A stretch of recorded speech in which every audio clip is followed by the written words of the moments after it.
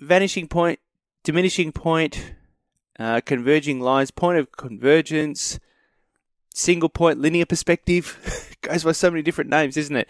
It's a scene like this that you're already familiar with, that, like train tracks. We've all seen this as we all get into photography. We all go out there and take a photo like this.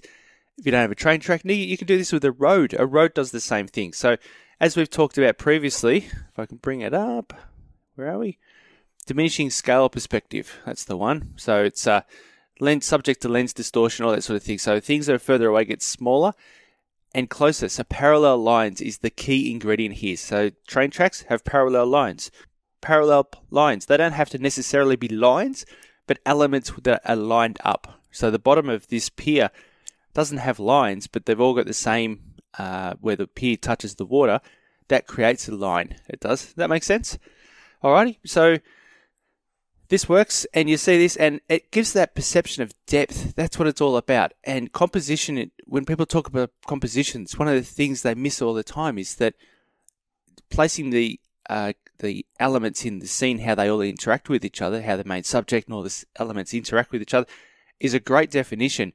But composition is so much more than that. It's about, as you know, directing the attention, providing the narrative as they go through and look at the hierarchy of different visual elements, and also creating depth. You know, if we didn't have this, then it would just kind of look like a flat image. We need to have things that are further away look smaller, and you need that atmospheric perspective, all these sorts of issues with all these sorts of inclusions that create that sense of depth, to try and get us into and looking into and through the photo. That's how you get a really engaging and impactful photo. I talked about this on a recent podcast with Novabuzz with Jürgen Strauss. So much fun. It's a small business podcast. I got in there and talked about business, the community, you guys, and I talked about things like that, about that composition and how to create that engaging photo. Because for small business owners, you want that call to action. You want to try and get them to stop the scroll, is the term, stop the scroll.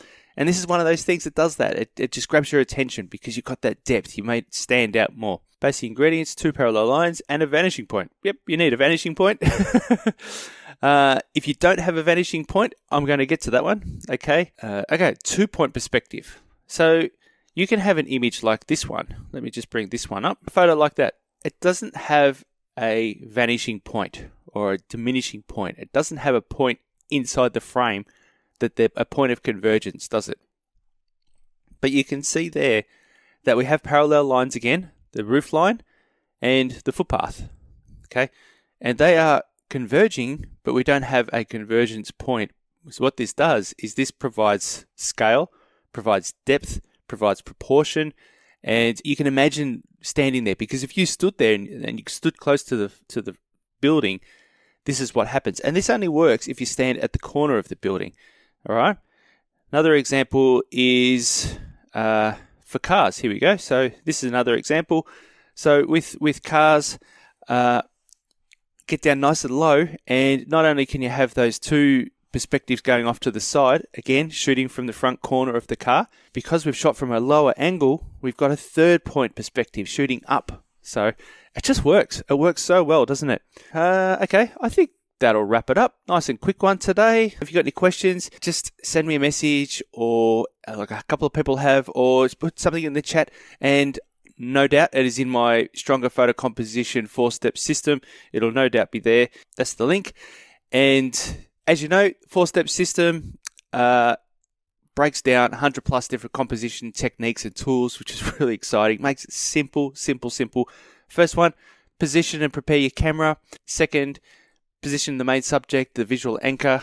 Number 3 is position all the contextual elements or the other focal points.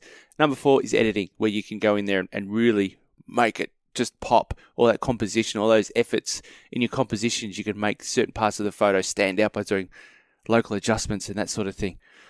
We'll wrap it up there. So thanks for joining me. Enjoy the rest of your day. Bye-bye.